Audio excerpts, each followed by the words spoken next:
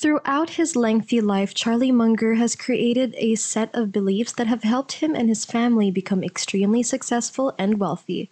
In today's video, we'll hear Charlie outline 10 of these concepts that have helped him amass a net worth of more than $2 billion. Welcome to Financial Market TV. If you're new to the channel and enjoy content like this, hit that subscribe button and the notification bell. Also, please don't hesitate to share your comments down below and give this video a like. Let's get started. Number 10. Becoming a learning machine. However, another important secret is to excel in lifelong learning. You have a great edge if you keep learning all the time, according to Charlie. Number 9. Learn from past mistakes. Now, there's a stage in life where you have to figure out how to get out of your blunders without spending too much money. Charlie has also participated in some of these activities. Consider Berkshire Hathaway's initial businesses, the Doom Department Store, the Doom New England Textile Company, and the Doom Trading Stamps Company. Berkshire Hathaway was formed as a result of these small businesses. They did a good job at it by investing them at low cost. However, their success was based on them changing their practices and entering better businesses. It wasn't that they were particularly adept at completing challenging tasks. It was that they excelled at avoiding difficult situations and locating simpler methods. Number 8. Deserve what you want in order to get it. Charlie was indoctrinated at a young age with the belief that the safest way to achieve what you want is to deserve it. It's a very simple concept. There is no better mentality for any lawyer or any person in the world to have than the golden rule, where you want to deliver to the world what you would buy if you were on the other end. People that have these ethos on the whole gain respect and deserve trust from the people they deal with in life. And there's a lot of joy in life to be had from receiving well-deserved trust. And so the way to get it is to deliver what you want to buy if the circumstances were reversed. Number 7. Take advantages of opportunities that come your way. Charlie was extremely fortunate in that he had an ancestor that he actually never met. His great-grandfather was a pioneer, according to his mother, and he came out to Iowa, where he and his young wife lived in a sod house that was technically a cave for 2 winters long. He literally rose from nothing to become the town's leading banker, a well-respected citizen, and a generous man. He teamed together with Andrew Carnegie to give Algona the town library.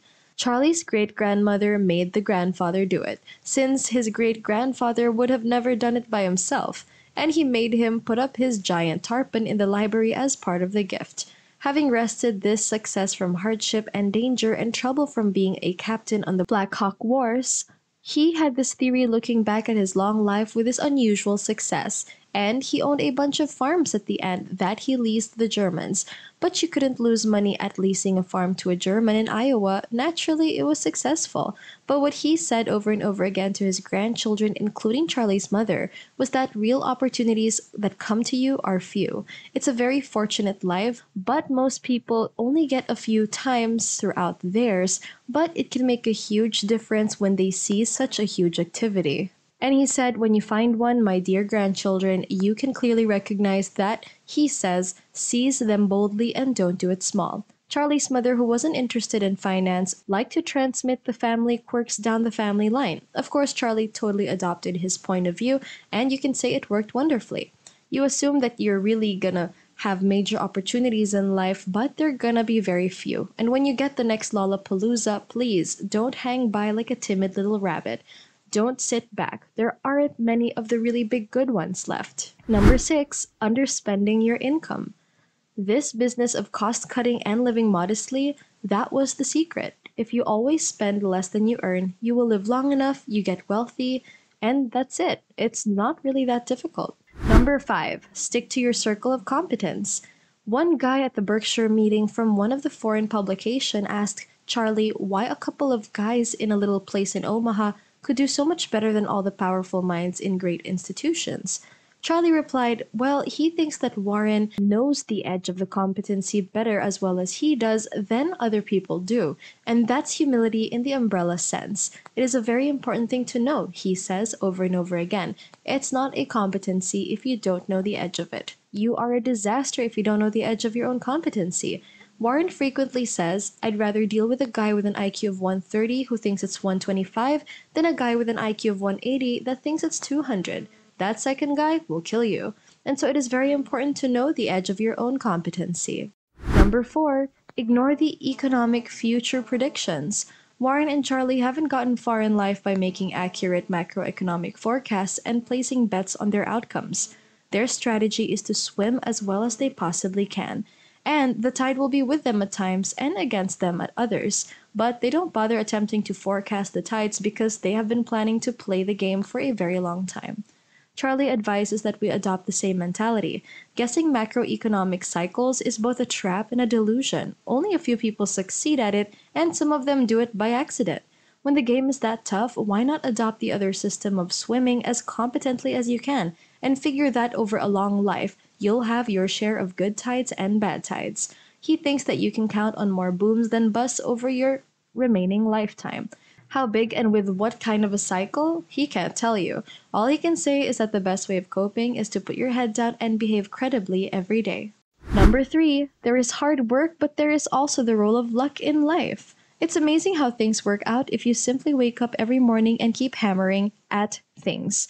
Have some discipline and keep learning. Charlie believes that aspiring to be president of the US, a billionaire, or something like that is a bad idea because the odds are excessively stacked against you. It is far better to aim low. He had no intention of becoming wealthy. He aspired to be self-sufficient, but he went too far. Furthermore, some of the overshooting was unintentional. You can be really deserving, clever, and diligent, but there's also a degree of luck involved, and the people are rewarded with positive outcomes that appear to be amazing.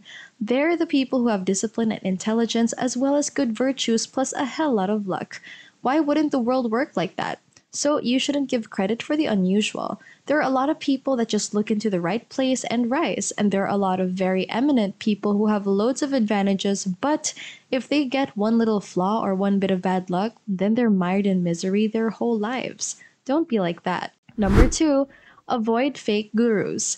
"I have this book that I will show you how to make 300% a year," says someone on television, "and all you have to do is pay for postage and I'll deliver it to you." How probable is it that someone who has discovered a means to make 300% a year trying to sell books on the internet will do so again?